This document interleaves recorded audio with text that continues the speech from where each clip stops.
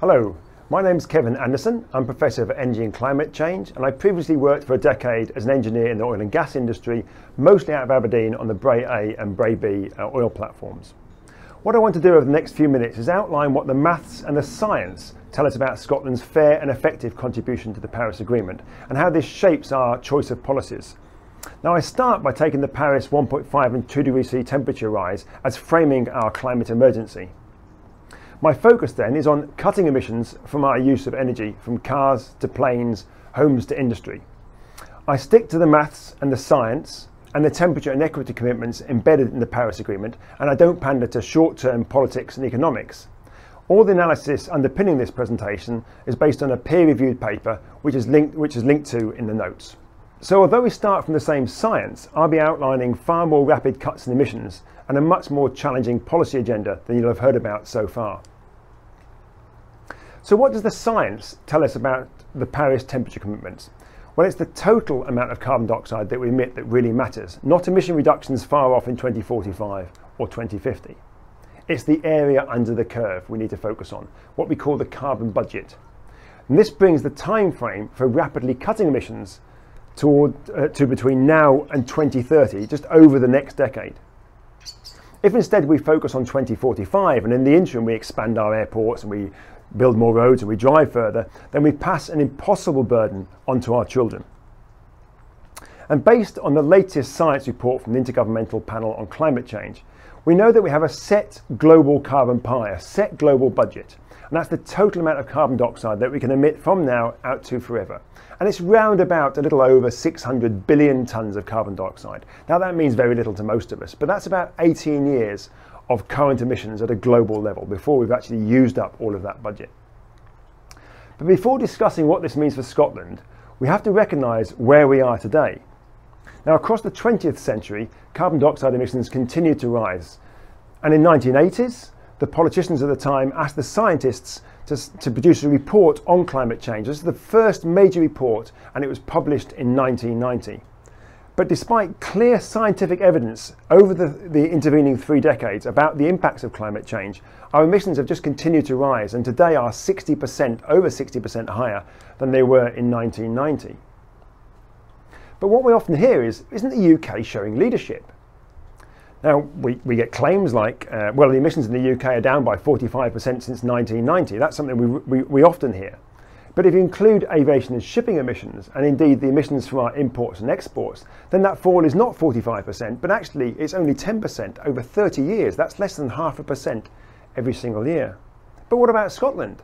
Well, look at Scotland's consumption emissions. That's its total carbon footprint over the last 20 years. And you'll see there's been no meaningful reduction over that full 20-year period. So in 30 years, since the first IPCC report, despite a lot of hot air about UK and Scottish leadership, the reality of the numbers tells a very different story.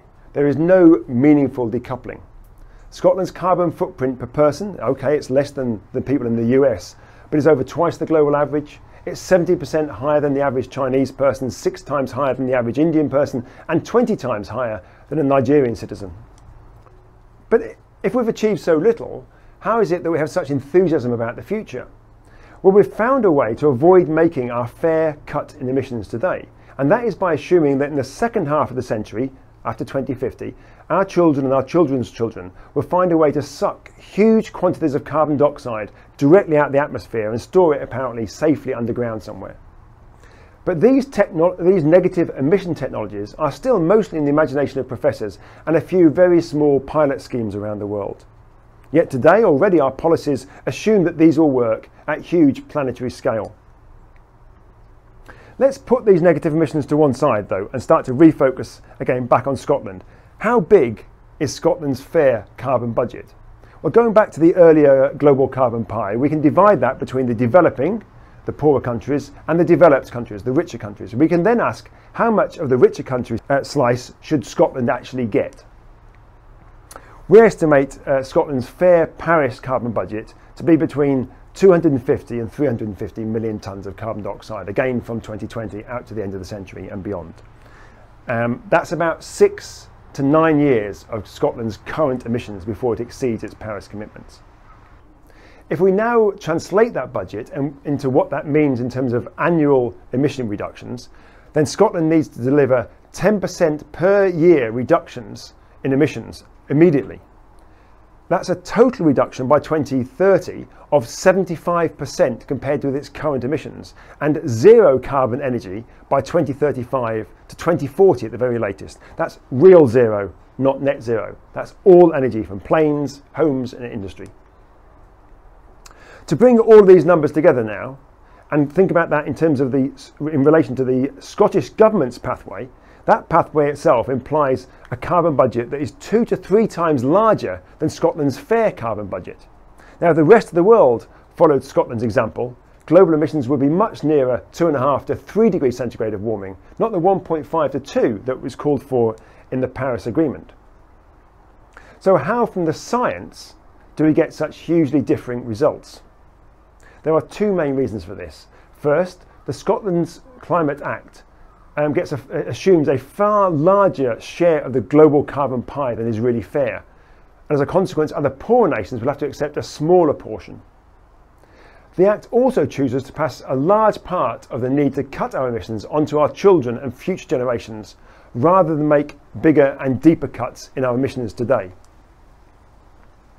To summarise the main points, if Scotland is to make its fair response to the climate emergency, then it needs to cut its emissions by over 10% each year from now.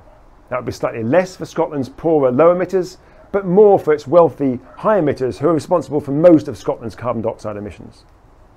The most important time frame to think about for deep cuts in emissions is between now and 2030. At Scotland's current level of emissions, it would have exceeded its fair budget in just 6 to 9 years.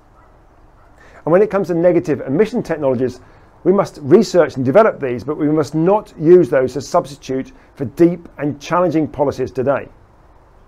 Ultimately, for energy emissions, we need real zero by 2035, not net zero by 2050. So what does all of this imply for effective policies for Scotland? Well, if we think about our homes, it would mean something like retrofitting 60 to 80% of all homes in Scotland by 2035. That's a huge major improvement in the efficiency and the building fabric of our homes. We need to make sure that all new homes met a passive house standard. That's a standard whereby they would require no energy for heating. We must make sure that any new houses that are built do not include gas heating, and that actually all gas heating in our existing homes is phased out by 2030 to 2035.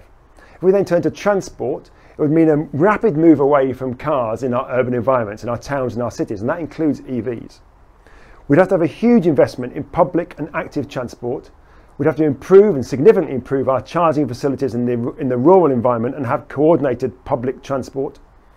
We need a stringent and increasing frequent flyer levy. And all of our urban freight would need to be zero tailpipe emissions as early as 2025. And then if we focused in on the energy system, it would require massive electrification and a huge increase in renewables. And the really difficult sort of thorny issue, we'd have to phase out the oil and gas industry by 2030 to 2035, but being very careful to ensure that we had a just transition for the direct and indirect workers associated with that sector. This fair and effective response to the climate emergency would also have some significant benefits. It would see a major opportunity in high quality jobs in Scotland.